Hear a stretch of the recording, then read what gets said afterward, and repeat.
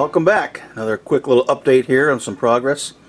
Not a whole lot this week. Had some travel, so I didn't get as much as I had hoped, but we did get some more of the basic ground foam in here on this side of around the tunnel here.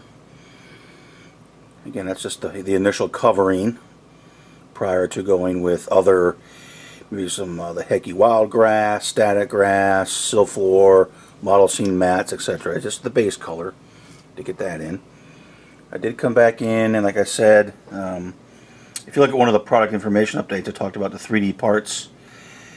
There is that one catch basin that I made.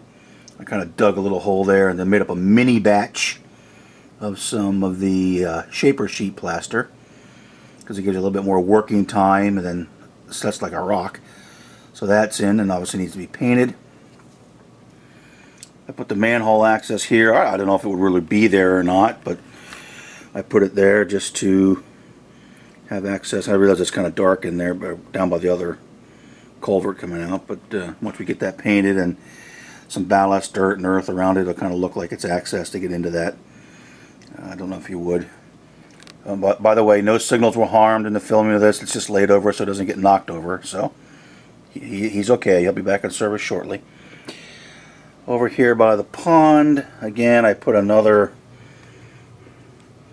little grate in there. You know, figuring that the water would flow here, and obviously you don't want it to come down and wash out the road we plan to have there. So that's a little catch there. I figured they put a little bit of concrete. I don't know if they would or not. I just had some extra, so I made it there. So that then, you know, flows down and then comes out of this.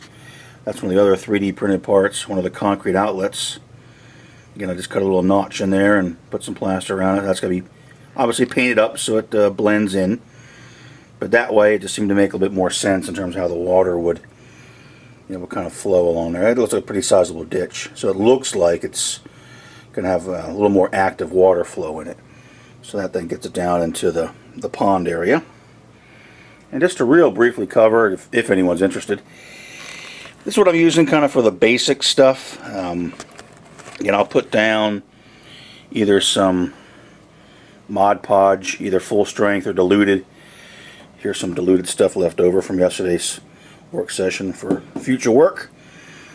So I'll mix that up, put it down, either, you know, full strength for on the hillier, more vertical areas, and then diluted, I don't know, 2 to 1, 3 to 1. I just kind of, to be honest, kind of go by high. And you got your wet water, and this is some leftover. This is actually diluted tacky glue in the Woodland Scenic sprayer, where it seemed to hold up. I mean, this spraying the glue always seems to mess these sprayers up if you're not careful, so you got to clean them real well. But because one of these got real clogged when I had some of the tacky glue diluted in it, so wet water is fine. That's just alcohol and water. All right, so I come back in real quick and I sprinkle on usually some of the Earth Blend, Woodland Scenic's Earth Blend. That's kind of a nice earthy color. Then I'll kind of come back over with some of the burnt grass, and then whatever strikes my fancy. There's the fine earth. There's the weeds, which is a little bit brighter, so just to kind of highlight things.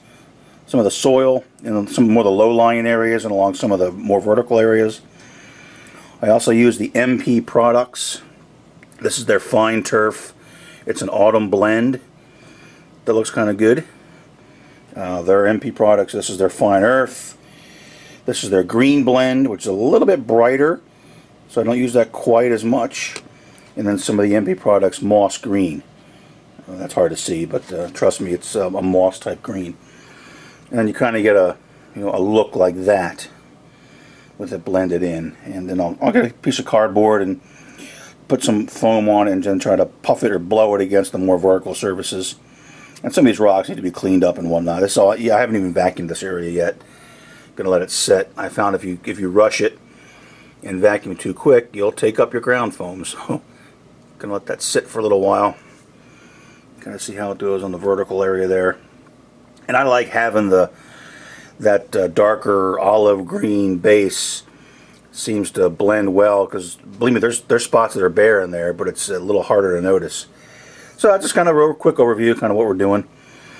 Want to get these painted up, maybe get some of the initial foam around those today, And I would like to get back in and finish this back area here again, because I want to get this area installed. So I need to finish all this back stuff, because that's real hard to get to. So, alright, that's where we are for now. Hopefully show a little bit more later on. We get some more of the initial foam down, and maybe even some of the second layer back there in the corner by the branch line tunnel. More to follow.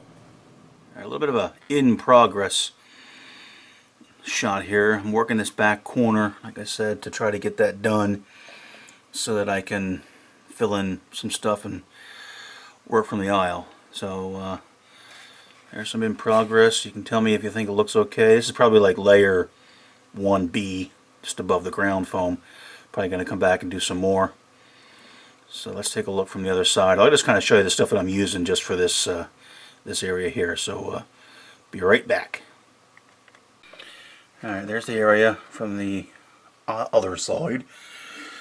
Like I said, I've used a couple of scrap Silflor mats with mostly some of the Heki wild grass and Deco grass and whatnot, just because it's easier. Because in the back there, I figure for the most part, when you come down and look at the layout, you're gonna, look at the front part here. That, as you kind of look around, you're just gonna kind of see that. So it has to look acceptable, but maybe not need to be super detailed. So I'm using some of the Heki wild grass, a couple different colors, trying to keep things relatively consistent, and then some of the more coarser stuff for some variety in and amongst it all. So I still need to get, obviously, get bushes and some trees and whatnot back in there. But just wanted to show, this is pretty much the stuff I'm using here. Using the Elmer's Craft Bond spray adhesive. I did buy some stuff from from Scenic Express, but that stuff seems to work just as well. And I have a couple other things here I might try. Got some of the other different mats and some of the bushes from Pollock and whatnot. So just want to kind of show what we're doing here. Again, trying to get that back area done. A little bit of in progress work. Now I'm going to move over and try to work a little bit around these rocks here and see what we can do with that. Just a little bit more in progress here. What I did back along the wall there, you can see I just got some, trying to marry it into the background a little bit. And what I used in various spots, again, some of the Pollock high bushes. And if you, I'll put a little note here to click to the scenery number 2 update that shows all these items. But so I use this several of the different bushes, different colors there. I also put in some Woodland Scenics medium green fine leaf foliage, which a lot of us I'm sure are aware of. Used for making trees or pretty decent shrubs, fine stuff. And also some Heki. Heki has some similar to the Woodland Scenics. This is all stuff I had left over from the old layout. You can see it's kind of a mix of colors, but it's pretty nice stuff. So I just kind of, again, put some of those Pollock bushes in there, and then put some of the Woodland Scenics foliage and the Heki foliage, just to kind of marry that into the backdrop there. No trees yet, but just starting there. Got along there in front of the rocks. And what I'm going to try now, if you see that little area right there, this little area right here, I'm going to try this mat, because it looks like it might be pretty nice there. It's a little different. This is one of the ones, again, from Pollock I purchased. So I'm going to give it a shot and see if I can just put that right there, that little area, and then kind of blend it in, and just kind of curious. So I want to see if I can make that work. So we'll give it a shot and let's see how it looks. Alright, so there's that mat placed in, and it worked in some additional, more of the Heki stuff, really, just kind of blended in a little bit. Along the back, again, I put some of the Heki shrubs and actually some of the Silflor filigrane busha, just to kind of try it and see what it looks like there. And one thing I'm not sure of yet, if it'd be interesting to see what people think, and be brutally honest. Does it look too patchwork? Does it look too unrealistic, I guess. The closer I am to it, the more it looks like, ugh, it's too patchwork, and see all the different colors. I don't know if it makes sense. I just don't know. When you stand here in the room and look at it from kind of back where I am, it, you know, okay. Looks okay. And there's still more to be added. There's still some more, obviously, shrubs, trees, some more stuff. But I just don't know. Like, I was going to pull out that color, kind of that burnt orange color stuff there. Because I just, but then, wait, let me kind of post this up, see what people think.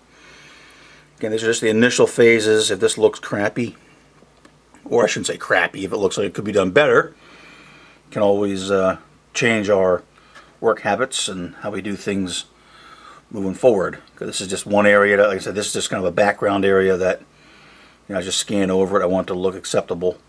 But I want to get it done just so I can get it closed up. Because this is really the hardest area in the whole layout to reach. So if I can get this done, acceptable, I can always reach over to add trees and whatnot. That's not a huge deal. But to get in, and for example, next I'm going to ballast the track on the branch line there. And then try to get that done so I can not be crawling around back there. So be interesting to see what people think from the initial look here. To me, it kind of looks too patchworky, but again, once you get everything done, maybe it'll all blend. Again, maybe I'm just trying to be too smart and use too much of a variety of colors and textures, and it should be much more homogeneous. Some color, there always is some color, right? But I don't know. Well, let me know what you think. Alright, let me get in there and see if I can get that track ballasted. That's always fun doing that stuff. Ugh. But you gotta do it. Okay, a little more over here at the pond area. Just the kind of the basic scenery. Basic ground foam. Got my little inlet ditch cover installed there. So now when things run, they'll kind of come out of here. And then what I did was down here, put a little outlet there, so it kind of looks, it looks reasonable. Go run in there, come into the ditch, come under the road. I didn't do anything here yet. Just want to wait. I'm not exactly sure how I want to do that. So did a little more color on the rocks. I still want to highlight them a little bit, but got this area, and then in up here, up to the tunnel. Just got the, like I said, it's just the initial ground foam in. So then that kind of matches. Got this side as well. And then I did get, as you can see there, I got that little manhole cover installed and the associated, again, another lovely little grate there. So they're all installed. So, and then, like I said, that's the area. And cut one little piece of foam to go in there. Gonna work on. So let me go to the other side real quick and take one more look, and then we'll wrap it up for this week. Oops! On the way over to the other side, I got the road painted. I just painted it with some simple craft paints, just to kind of give it a kind of a gray look. I'm not too concerned, because we'll be able to certainly get it painted up and weather it up and whatnot as we go along. But I did want to get that done, so I just did it up to here, and then up here. It looks okay. It looks alright. We'll do some work on it. Oops. Pay attention, dude. We'll do some work on that road, but at least I wanted to get a bit of color on it to see what it's like. And then in here I just started, what we decided to kind of do is bring the road, probably here it's going to come down a steep hill, so this will be more visible. Otherwise it kind of would have been covered up. Plus, we've always wanted a model over just outside of, or just to the west of Lake City. There's a single road underpass, the concrete portal. Looks pretty cool. We're gonna put that here. So we're gonna do a little bit of work, and I need to get the rest of that finished up in the back. Got the ballast in, but I still need to go back there and do some work up there on the hill. You know, detail these rocks a little bit with some grass tufts and branches and other, you know, goodies. But we need to get that done. Then get that in. Then we can work on this new road coming down. And that's going to come through here. Probably match up. This road will probably come up, come down here, tie into this road, which will come around here, and then eventually come to here, where there's going to be another road underpass, and then the road, the old road that goes up to 97. So that's the plan for that. So that is that. Again, I'm kind of curious what people think. Does it look okay? You know, and I'm not looking for praise. I'm looking for honest feedback. And does it look all right? I think it's okay. It might be a little bit too patchworky, but maybe not. Yeah, it's kind of hard to tell until you get trees in and other, you know, bushes and shrubs and whatnot. But just I'm kind of curious what the people think, because you know I'm trying to do fairly realistic use of Brondel type scenery, which I'm never going to get to, but that is certainly the aspiration for us. So what do you think as the first start? I think I got a lot more work to do, but I wanted to get like one. Let's say I'll call this level. You know, if the basic ground foam is level 1, this might be level 2. And obviously you got level 3, 4, and whatever else to go on, but at least to start. So I don't think it's terrible, but would like some feedback. What do you think?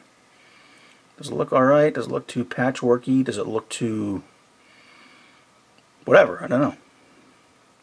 Let us know. I'm curious.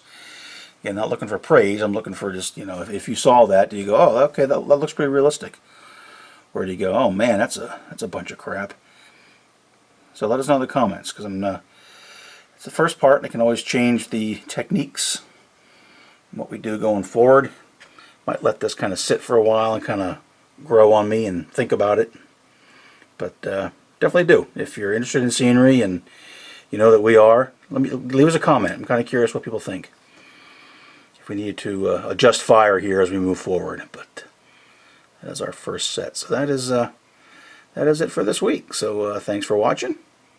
Everyone have a great week, and things go well. We'll be back next week.